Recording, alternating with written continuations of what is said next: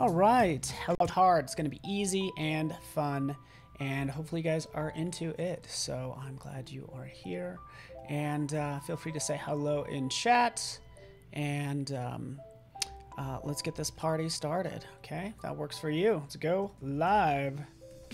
Cool, really fun. Get this party started. Sorry if I've been ignoring Facebook and Instagram, but I'm here now.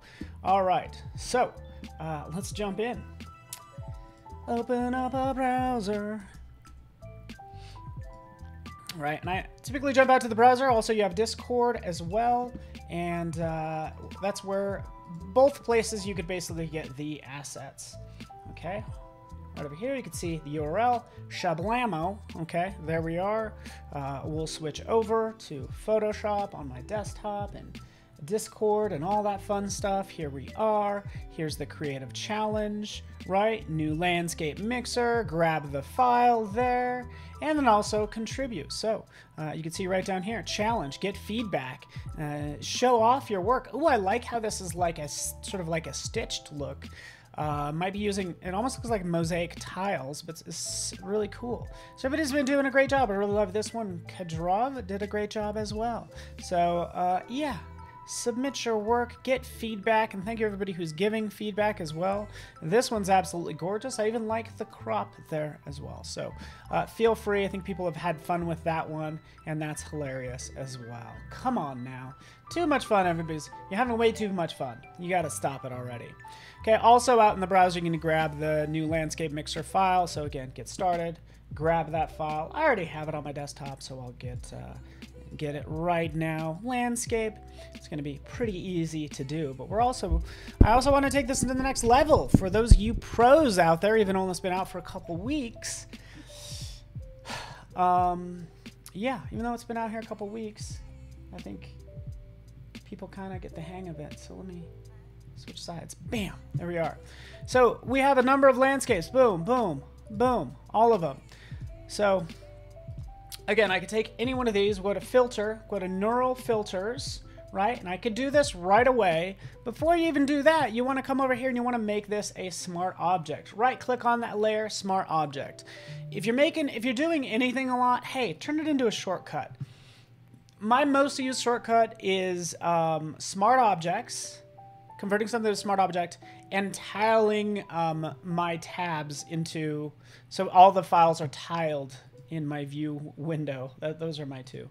But now let's go into neural filters, and we could output this landscape mixer. We'll turn that on. We'll output it as a smart object, smart filter right down here. Output as smart filter.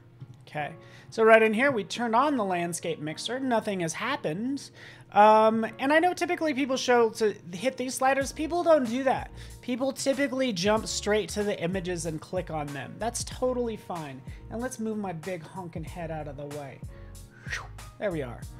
Yeah, you could click on this. I usually will click on this one. That's probably what you would do. And you're like, what's happening? Well, some processing is happening. It's going to take this and make it look like a snowy day. Where's my buffalo check? Where's my big comfy shirt? Boom! And it comes with a sound effect. Oh, Michelle, thank you so much on LinkedIn. Awesome. So this is, what was that called? Oh, shoot. I'm looking at old chat, and I'm so sorry. But look at how amazing that is. Like, it, boom, makes it look like a snowy scene. Guess what? We can scale this down. Say, hey, you know what? Maybe it's not quite that snowy. We're not like that in Colorado. This personally reminds me of any place outside of Denver. Because you have I-25 that runs north and south that cuts through Denver, Colorado Springs, Pueblo, goes clear up to Cheyenne. This is kind of more along what you might see. You might get snow in the high country, right? And then it might be kind of like melted down here. So again, all I did is adjust the strength over here, okay? But let's not even pick an image. Can I actually just undo that? And let's go over here. Let's take this and let's say, hey, you know, what if I want this to be sunset? I'll drag that clear to 100. Yes, you could totally freak people out with this. Okay, sunset basically took everything, made everything orange. It did some interesting things in the sky here. That's fascinating. But yeah, like, not bad. Let's crank up Sunset Autumn. We'll get this really orange. Okay, so there that is. I think it did some cool things in the sky. So we'll just go ahead and click OK. Call it a day. So there's that one, right? It's okay, Paul. It's okay, isn't it? And guess what? I wasn't crazy about the sky to begin with. In fact, some of these don't even have a sky. Now, for a lot of these, I've given you like a little bit more of the image, but maybe for this one, maybe I want to throw a dramatic sky in there. You do have sky replacement, so jump in there. I'll sometimes use sky replacement with your landscape mixer as well. So right in here, we'll click, give it a second, and we'll just grab kind of a more, excuse me, maybe a more dramatic sky. So that looks pretty cool, but when you do that, the ground doesn't match, right? So it's like, that's when Landscape Mixer comes into play. Landscape Mixer needs to be able to take this image, and again, I'll make it a smart object, and go into neural filters. And yeah, now that we made this sunset sky, that's when you want to go into Landscape Mixer, turn that on, and then crank up the sunset for this image. So again, that's kind of the problem it could create. Sky replacement is it only replaces the sky and doesn't, it does affect a little bit of the ground, but not to this level. And look at how much better this looks as well. Let's crank up autumn really fast. We've temporarily disabled the filters because of an error. Oh, and key. I do not know what's happened. It's disabled the filter because I got that the other day. I think sometimes there might be an issue with the database of a gazillion images that say what a sunset is. So I think it's having a... I had that the other day and it cleared up right away. So that's the only thing I can think of.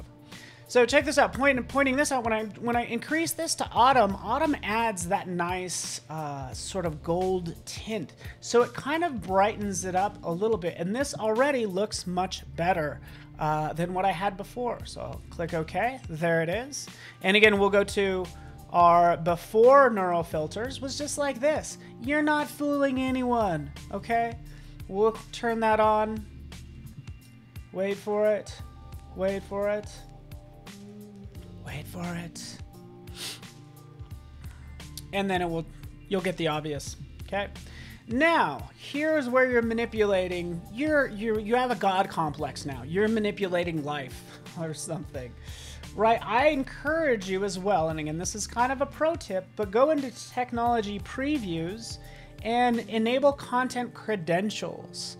So this is a way to show what you did to the image. Content credentials beta. So let's preview this. And right in here,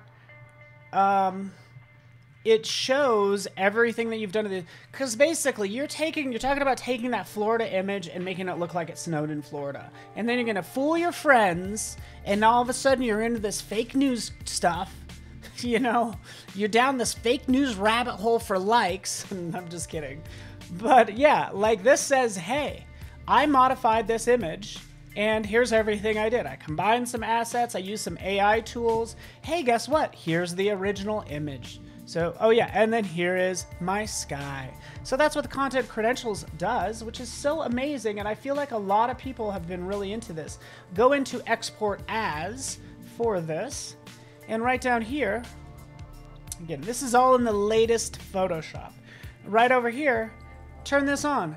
Attach the content credentials, that metadata to this image, right? And then we'll just click export and we'll put it out on our desktop. Okay. So we want to be really open and clear, just like we are with knowledge. Like, hey guys, this is the stuff I made. I want you to know everything I did to make it. We're just a very, I don't know, I think creatives, we're all sensitive, but also like we don't have an ego. We're like, here's what I did. What do you think? So now I'm going to verify.content authenticity. If you care to learn, but choose image, just grab that image and drop it right in here. So now in the browser, you ready for it? shows me all the layers off to the left-hand side, everything I did off to the right. Not quite everything, since this is just a technology preview, which means it's kind of like a beta and all that good stuff. But then even in here, I can say choose comparisons. Here is my original, right? And let's change this to, yeah, let's keep this in slider. Here is my original back here, and then here's the new version that I created with landscape mixer and sky replacement. The before and then the after. So again, it's pretty cool. That's just revealing the metadata. That's all this window does, right? That's all it does. What we hope to see is to have, you know, various social media. So I should have connected accounts. I don't know why they're not connected now. There we go. So I have Behance, Instagram, and Twitter are all kind of partners as part of this content authenticity initiative. And they could maybe expose some of this metadata if they want to. I think it gets to be really important when it comes to crypto or NFTs, right? Showing people the authenticity of your image for what you create. So that's all, and I think that's fun. How's the file size affected? Minimally at best. Okay, that's the short of it. Minimally at best. In fact, we could run a test. Huh? You want to know, Frank? Frank wants to know. Everybody, stop the show. We'll stop the show. We gotta. Okay, this is without WO. Frank wants to know. How does it? I'm just messing with you, man. Let's see. This is without 203K. I'm curious. Oh, holy shnikes. Oh, I stand corrected, Frank. I was just picking on you, and I was just put in my place because I was thinking metadata. Oh, that's text. Well, actually, that's not so much because look what it does do. These are two JPEGs. This is the one without the metadata. 203K, and with all that metadata, because not only that metadata, it's also those layers as well. Okay, so it's all those layers that are included. So thank you so much for pointing that out. And boy, Frank, I owe you soda or something. I need to buy you a $5 coffee because that's embarrassing. But it is storing all that information because it is revealing it in the browser, as you can see right over here. It's, you know, kind of showing me or storing all these layers as well. That being said, it would behoove me to delete the images that I'm not using. All right. More like megadata. Am I right? Haha, Wade. Love it, man. That's good stuff. Okay, let's take this a little step further. So this time I'm going to take this person, okay? Person's just kind of going on a hike. Okay, we'll make this a smart object with my shortcut. We'll go into neural filters. We'll go into landscape mixer. Let's try one of these. Let's try this very... It's going to steal all those bushes and trees and all that overgrowth and apply it to this image. It's going to be very green. Let's move over my big head. I'm so sorry. I'm taking up more screen than I need to. Made it look very, very green. Okay? But look what it did to this person. Right? It is so green. The grass is growing on her head. Or his head. Right? It's like, whoa, we don't need to mess with the person, do ya? Well, that's when you go right over here. What's over here? Oh, let's preserve that subject. Maybe don't put moss on the subject unless they're facing north. Okay? But there they are. Wait for it, wait for it. Zip. And you can see it corrects them, it cuts them out. Are you not impressed? Look at that preserved subject. Thank you very much. Okay? Son of a biscuit. Yeah, I don't cuss, guys. I will not cuss. I'm not a cusser. Selecting harmonized subject because we've changed the environment. Don't put moss on them, but make it look like they're part of this environment. Boom, harmonize subject. Okay, does that. Can the subject be chosen?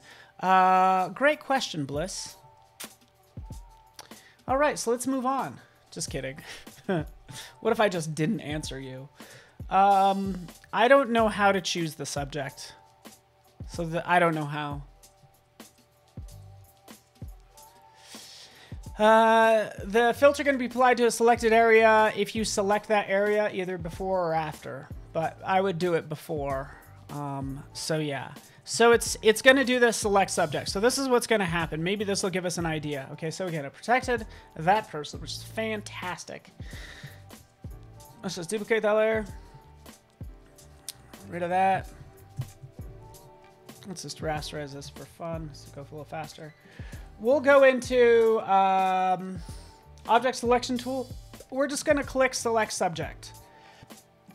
Right, so it selects this subject. So if you click select subject, it's going to go ahead and show you what Photoshop thinks the subject is. So no, currently there isn't a way to define the subject, but maybe that's coming in the future. All right. All right. Let's move on. So yeah, and that's it. Like this is not hard. This is not rocket science. But I encourage you to even try it with maybe even some non-standard things. So, and again, maybe you want to go to, again, I talk about plugins a lot. You can jump out here. Let's do free stock search. Yeah, why not? We'll search for portrait. We did portraits yesterday, right? So we'll do a quick search on a portrait. We'll grab this image. Okay.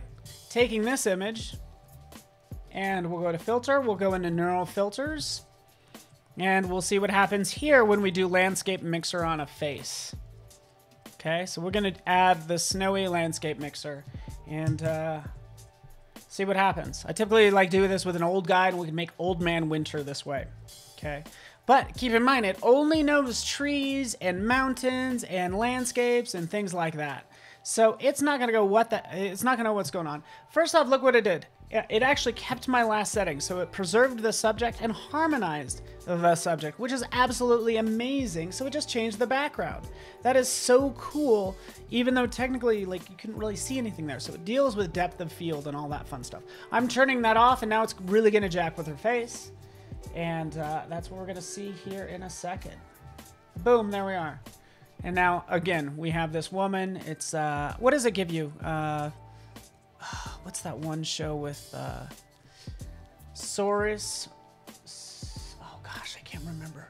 The Lovely Bones. This reminds me of The Lovely Bones for some reason. You know, or whatever. You get the idea. So, yes. Now we have this person that Paul has jacked with, right? Cool. But again, I like the idea of taking tools and say, hey, you know what? I know it's used for this, but what else can it do? How can we get creative with this? And yes, it does look like she's frozen. You're exactly right. Kind of put frost and snow in her hair and different things like that. Okay, hopefully that's not too morbid. I apologize.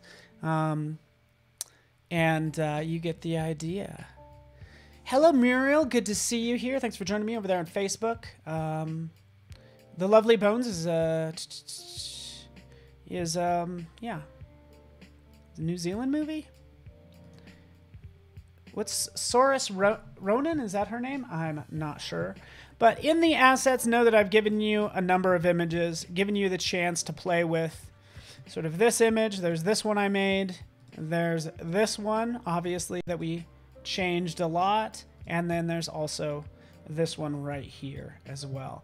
I like the idea of picking one with a foreground as well, just to see what happens in there with that foreground and then the lake. And it's going to do the obvious. Hey, let's do it. Why not? Jump in here, landscape mixer, turn that on.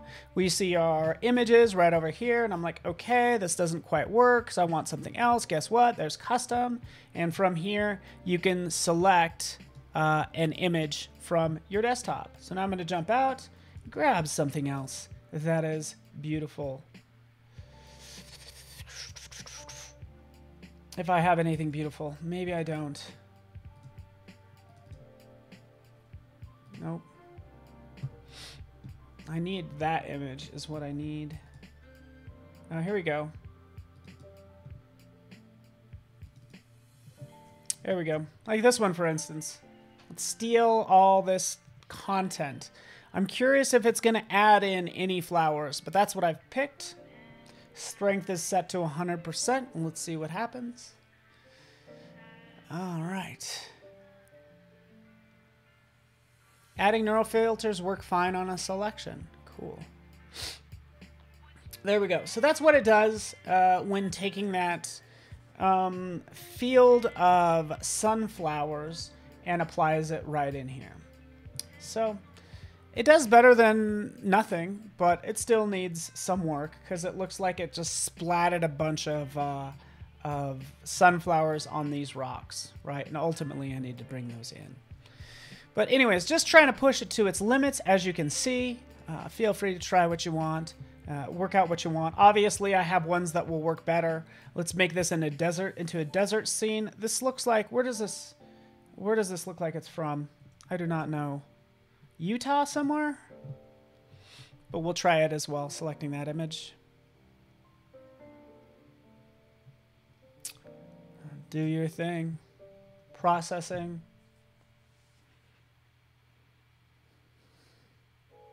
Yeah. Alien landscape. Hey. Better than nothing. Yeah, upstate New York, maybe. Okay. So again, alien landscape. You get the idea. All right. So what we've learned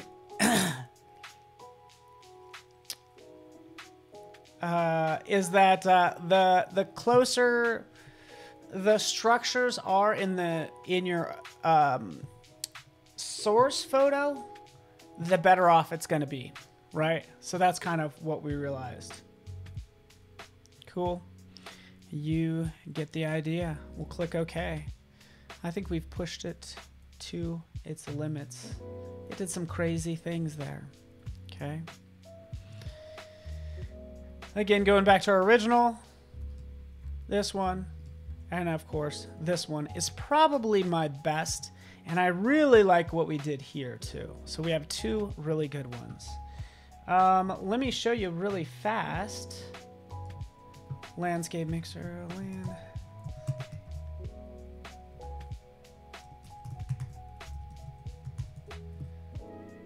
Let's open up this file. So here's a case where it's just one image. This is the current one. And all the different seasons I applied to that one. So we can kind of click through these. Where it added those trees. So actually, this is the original right here. Let's move it to the top. All right, there we go. I should name each one of these. But you can see the snowy scene. We can see sunset. On and on and on. And you can obviously tell what's happened with all of these. This looks more like maybe a fall. Sunset. Even further into the sunset, on down the line. So yeah, have fun with Landscape Mixer, create what you want. Shoot, I'll actually output this one and put that in Discord because I think that one's pretty impressive. All right, but have fun with it. Should be a pretty quick daily creative challenge.